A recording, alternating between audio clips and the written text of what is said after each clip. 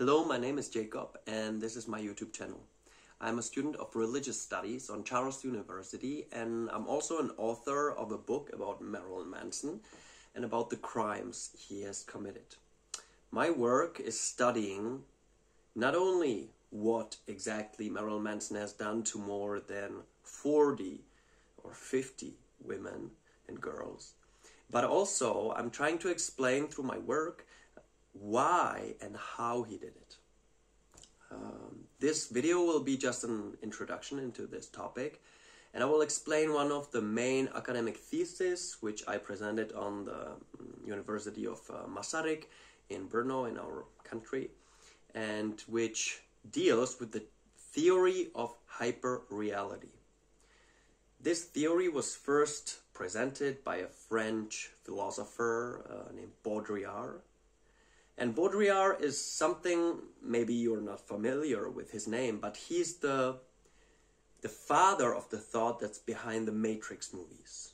You can even see in the Matrix movie how Neo takes his book.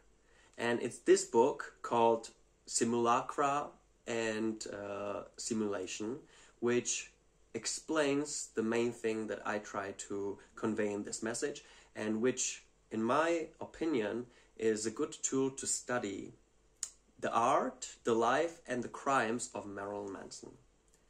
So Baudrillard presented this theory about hyperreality. If I should explain it in simplicity, it's basically this. Baudrillard thought that the more we have television, media, and all this kind of stuff around us, the more we are drawn into this hyperreal world where we don't live anymore only in the reality itself, but we have something like a media reality, pop culture and all these things. And the life itself begins to live and react inside of this new environment, which is not only created by real events, but also by media events. So Baudrillard explains this on two topics, terms. One is simulation and one is the simulacra or simulacrum. What is it? So simulation is basically any piece of art, something like this, which tries to resemble the original, but is not the original. So, for example, a photograph of a person, that's a simulation of it, right? If you would simulate it perfectly today, it would be a 3D holograph of that person, right? So that's a simulation. The other thing is simulacrum or simulacra. That is more as an image. You could say an idol.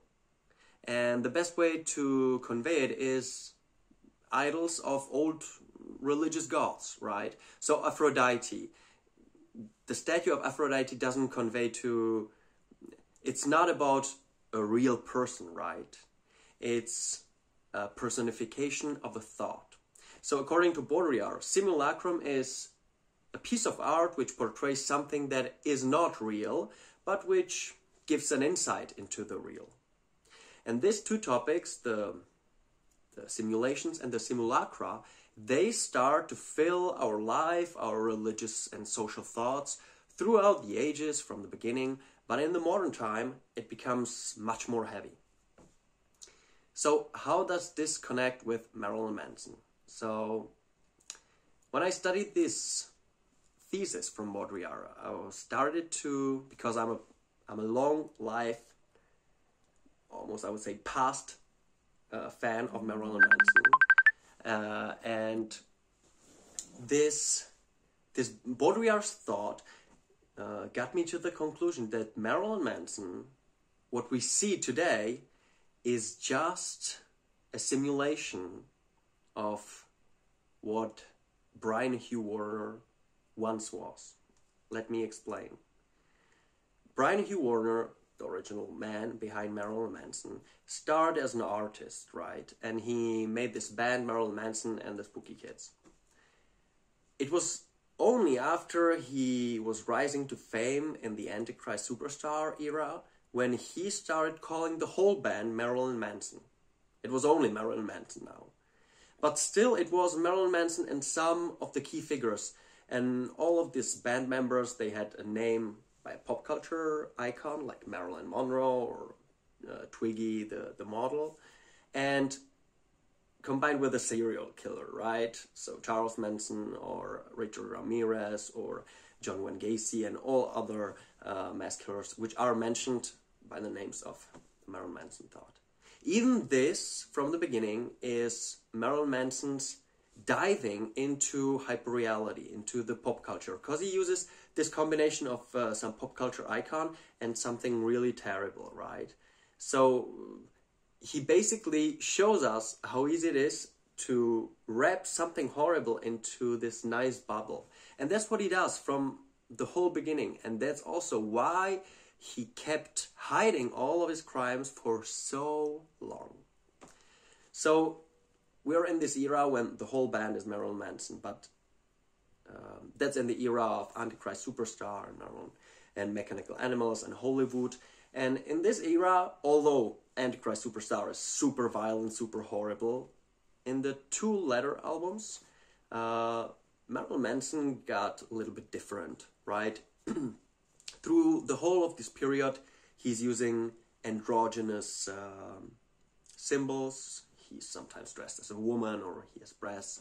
So he's not a typical macho or like a chauvinistic guy, which he became much later. And that starts with his turn when he starts to, after the Hollywood period, when Golden Age of Grotesque starts, he gets engaged, he marries the Devantees, and he starts being an artist. So he makes an album about art, and that's the moment when Marilyn Manson is already only that person, right? It's Brian Hugh Warner, it's his alter ego. And in this period, he studies this alter ego of his. One of the best examples of this, even hyper-real studying, it almost seems that Manson read Baudrillard, because sometimes he's mentioning things about his theory. And you can even see this in the Doppelherz movie, which is a very underground movie made by Marilyn Manson, the time of Golden Age of Grotesque. You can see, I don't know if you can find it somewhere, but try to see it. And there he explains this weird combination of being a real physical person and an artist. And he starts studying about the boundaries between reality and art. Because art, that's the media, that's the show thing, right? And reality is something else. But he starts thinking how to merge these two things. How to create this hyper-real loop. And by this, he stops recognizing between what is Marilyn Manson and what is, or in this point of time, was Brian Hugh Warner. So Marilyn Manson gets divorced. He's heartbroken. He gets in love with Evan Rachel Wood. And this is where he starts having this relationship. But instead of using some parts of this relationship in his art, like he did on Mechanical Animals with the relation of Rose McGovern, or how he even did with the Devantees, now the whole art is just an exposition of his relationships, starting with the divorce and continuing with the relationship with Evan Rachel Wood. In this point of time, Marilyn Manson starts using all those informations from the Doppelherz movie and from this part of the philosophy, where he decided that the boundary between what is art and what is everyday life or real life should be dismantled, like put away. And that's the real art, only what is life itself. And in the Doppelherz movie, he explains this, that basically he has to become what was only originally the show persona, Marilyn Manson. He has to become this so that he doesn't become some kind of a showman. He wants this barrier between his super persona, which he plays only on the podium, to be in his real life, to merge these two personalities. And that is in the time when he gets into the relationship with Evan Rachel Wood. He starts romanticizing serial killers again, like he did all of his art, but this time it's different. And even we have many evidences of his speeches when he's talking about having plans to commit suicide with his lover. Probably it's Evan Rachel Wood, because we have information about that. And we can see the thoughts that started all over at Antichrist Superstar in the song Mr. Superstar. Marilyn Manson always played with the thought that he would commit suicide on the podium, on the stage. It's in all over his songs, you know, like in this song Mr. Superstar, where he sings like, oh, I wanna that you kill yourself on TV, you know. And that was his thought in this period with Evan Rachel Wood, that maybe they could commit this romantic suicide. Remember, he was heartbroken. This is his only album which goes inside of him, you know. He's deeply ashamed of this album because it shows so much about him. That's why he doesn't play the songs from this period anymore. And that's a key to his understanding. So in this period, he wanted it to end somehow, you know, according to his vision. But it didn't go out that way. He sings that at the Eat Me, Drink Me in the end, you know. She was supposed, you know, to get to the suicide, but the ending didn't test well, you know. Because Evan Rachel Wood, she went away from him after a massive period of the first abusing, which happened on the tour of Eat Me, Drink Me. Because in the time of making of the album, we don't have many allegations even from her about that. So that happened on the tour when he was in a lot of drugs involved and they were moving from one place to another and so on. So then she's going away, and that's something that struck him, right? That he was heartbroken again. So after he lured her back, he got her back for several more years, for the whole period of High and of Low, which was the next period, he started figuring out a revenge for her. And that's what the whole album High and of Low is about. And that's the album when Marilyn Manson himself started using this hyperreal theory. It's basically the end of this artistic trilogy which he's making about art becoming real life and real life becoming art. And he started, I remember it myself, posting on his MySpace social network photos, for example, of somebody's back with scars on it from cuts and stuff like this. And in that time I thought that's part of some video he's making, I don't know. So I liked it. And today all this is deleted, but you can find it on Manson Wiki and on other sites. You know, they are archived all of this MySpace posts. Not all of them, I will talk about that in the later video, but 99% of them, which is important in this case. So he started doing this, and he started believing that he has to abuse Evan Rachel Wood, cut her, beat her, and then make photos and pictures of her, how she's bleeding, and he considered that beautiful. He considered that art, real art, not that fake art which only pretends things, right? So that was his thought. In this time he started believing, and basically most of the evidence, of the direct evidence, which is not from the mouths of the women, outside of interviews which are evidence full from the beginning till the end of the life of Marilyn Manson, because most of the things he committed, he admitted in interviews. The most part of evidence is from this period, High and of Low, and of his social network posts. Because there you can clearly see from the time of High and of Low till all over the Born Villain period. you can see how he's posting things in this drug using binges. It always starts somehow about art, and then the next days it becomes heavier and heavier, right? And it always ends very bloody. Then you have some period while he mostly sleeps, and then it gets over again.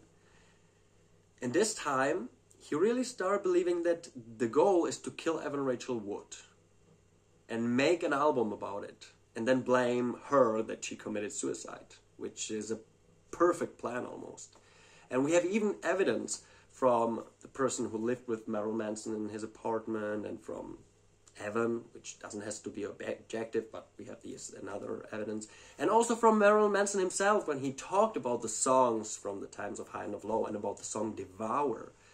They all admitted that this really happened, that in December, I will talk about this important dates, about the December period in the next video, because that's too much for this, but let's mention that it happened in December.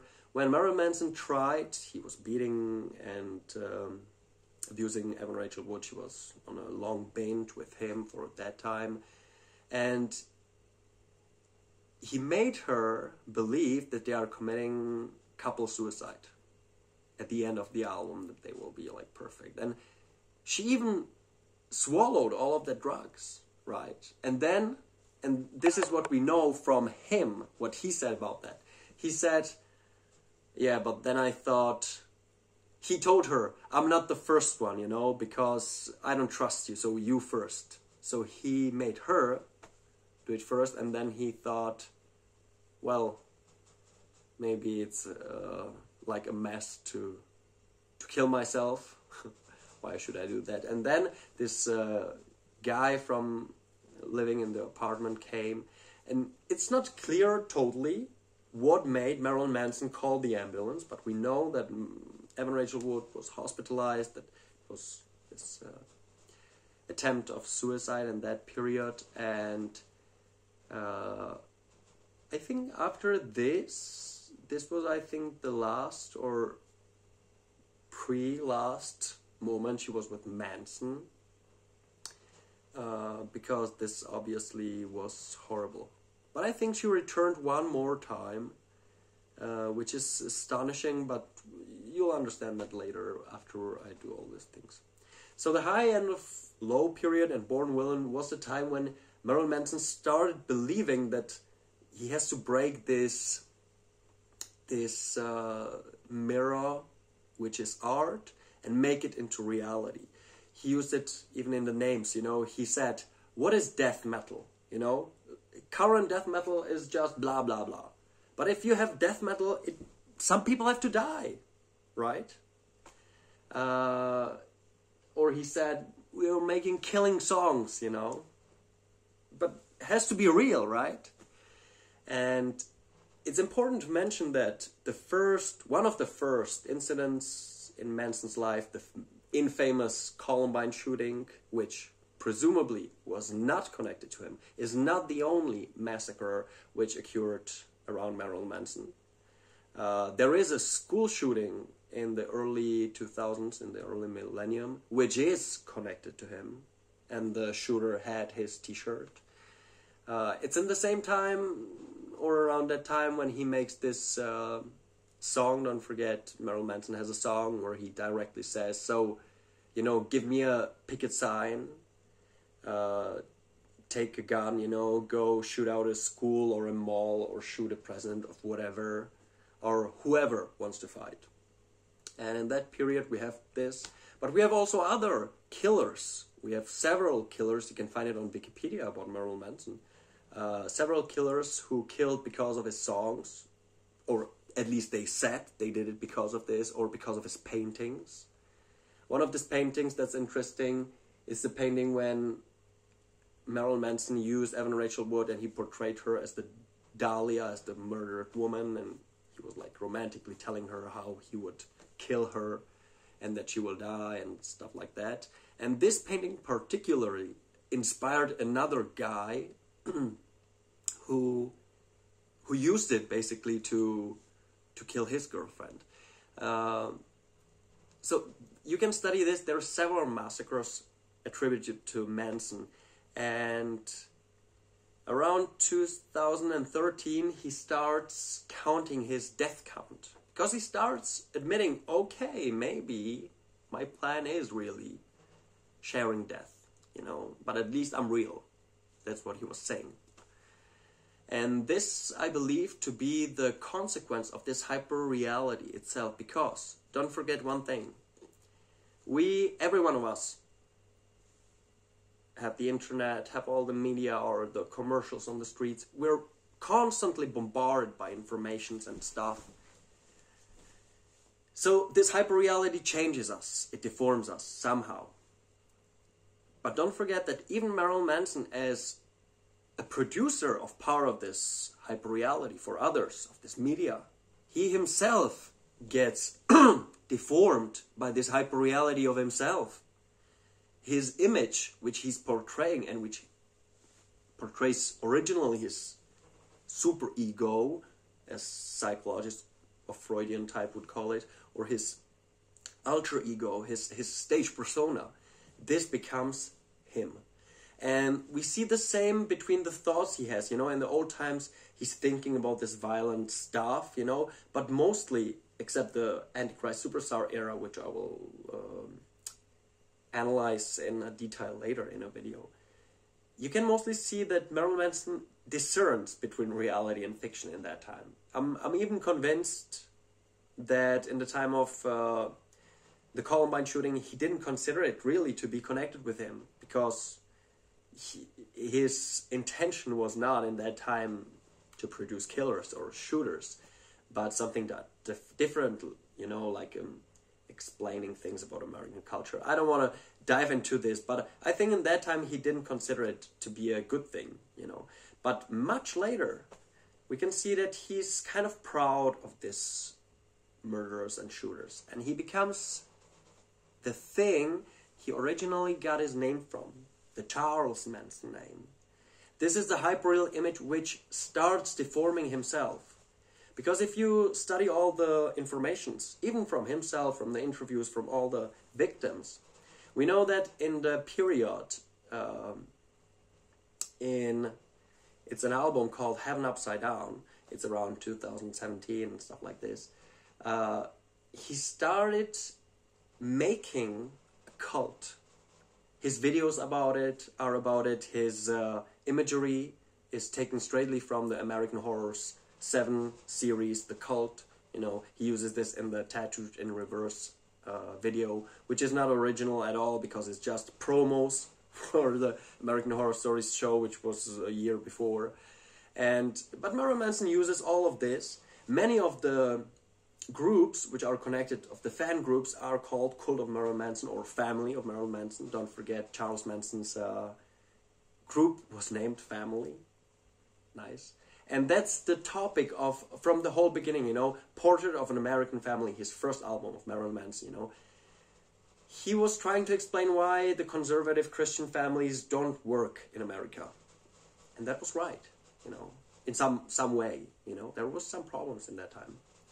And he started being something like a community or family member for all those disassociated teens in those times. So this is how he really created a family. And in this time, Heaven Upside Down, he starts using this family much more heavily for abusing and threatening and scaring women who were abused by him, and started talking.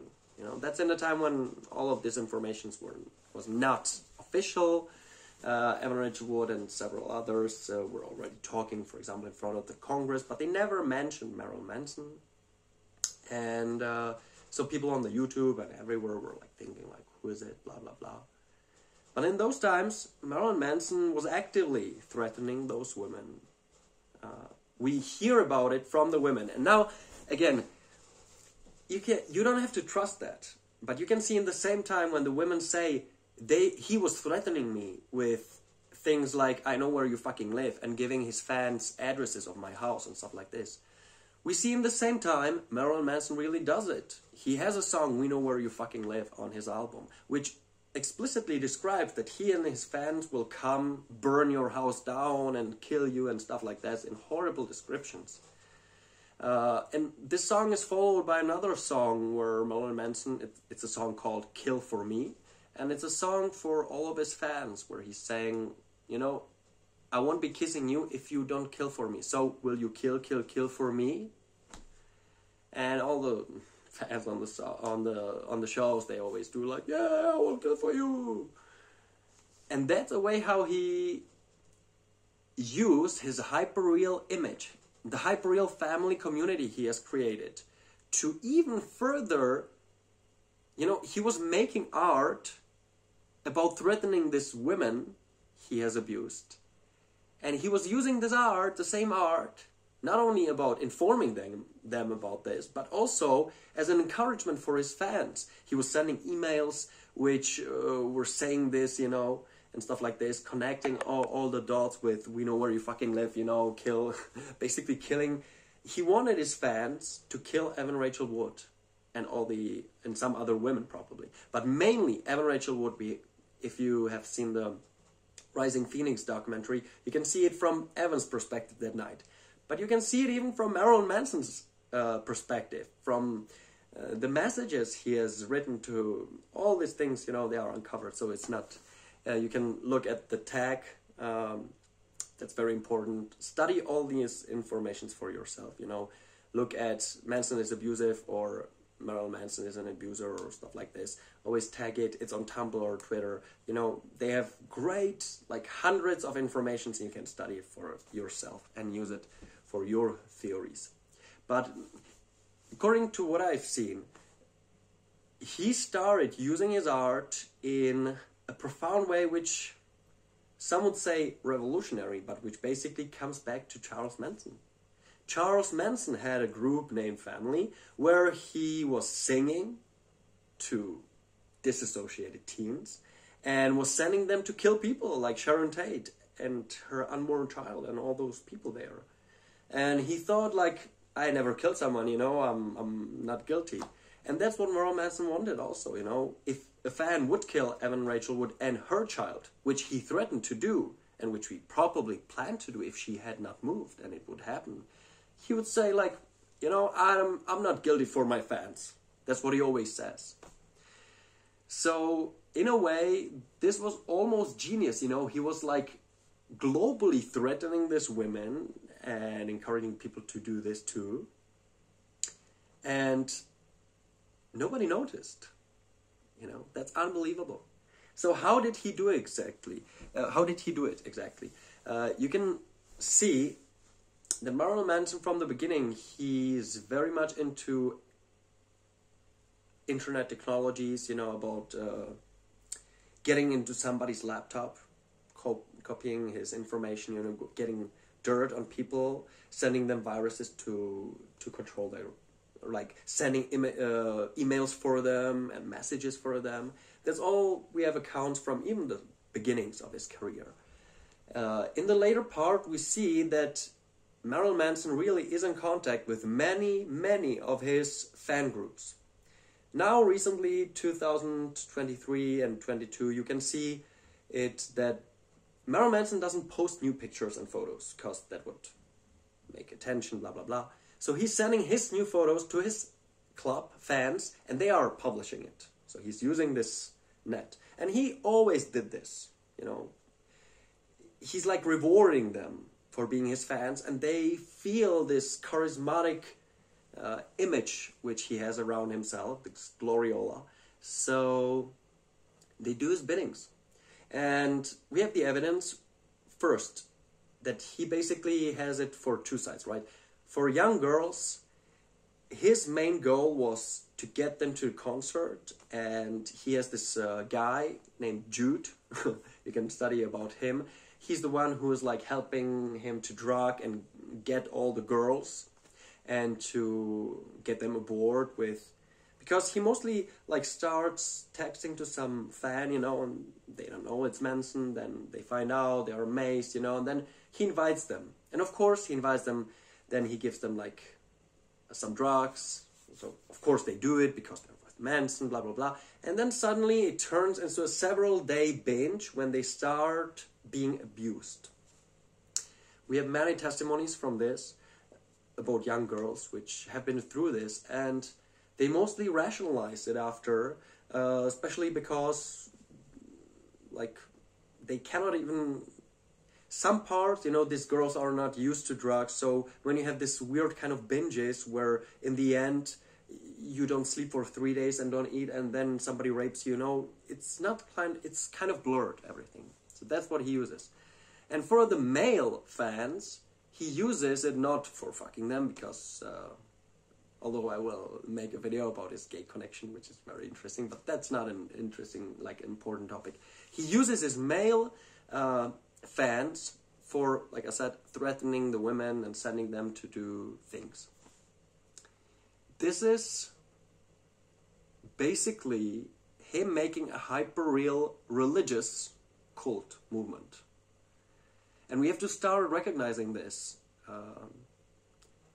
When I was presenting this in front of many like European professors and stuff like this on the university, I was very nervous how they would react, how they would dive into it and stuff like this. But I was surprised that most of them studied some of the evidences or even knew about this and agreed with my point of view, that Marilyn Manson has become something which even academians should describe as being a new religious movement, like a cult, which really has a criminal, violent and abusive side to it. And there is no reason to exclude Marilyn Manson's cult from other cults like Charles Manson's cult, or anything from Scientology to Jim Jones and anything basically. So that's why me and other people from Charles University started diving into this. I hope this introduction got you interested, how more the rabbit hole goes, and how many more informations and academic theories can show us something about his life. Next time I want to deep dive into the December periods, because in my opinion, and according to what I've written in a book, which you can even order, I will put the link into the description, it's in English, Crimes of Marilyn Manson. I'm convinced that in December 2012, Marilyn Manson committed murder. And the reasons of it, I will explain very detailedly. It's not something, and that's very important, you know, people say, so do you have evidences like from all this women and blah, blah, but that's not a part of investigation I'm doing. That's what all those organizations for women's rights are doing, and they are doing it brilliantly. What I'm doing it and adding to all of this is showing that Marilyn Manson doesn't do like art separately and then abusing women sometimes. That's not his case. The abusing of women is his art. And if we study his art, we can find out what's missing in the evidence of the abuse. And this is a methodology which I want to explain you in the next couple of videos. I hope you're hyped for it, and I'm waiting for your comments. So thank you and have a nice evening.